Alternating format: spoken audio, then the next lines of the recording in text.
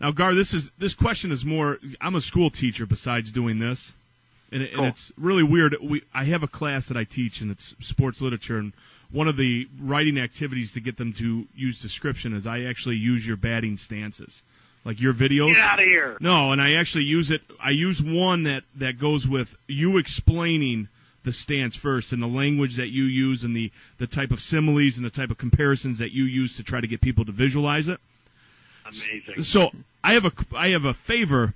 When we do this activity, which we do often, would you be inclined if I email you their writing just so that you can view it? I mean, it's 75 high school students that will be writing that write about your stances and all of that to try to convey. If I have them writing, a newspaper article or anything like that to try to convey, these stances, and it actually elicits extremely great writing. Oftentimes. Oh, great!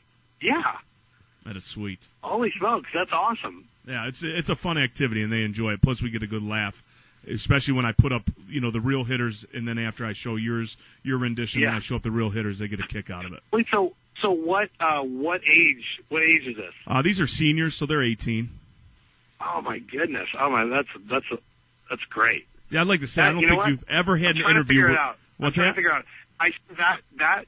Mark, that just supplanted the third Supreme Court justice that wrote me a letter about the book. That now is higher. The third.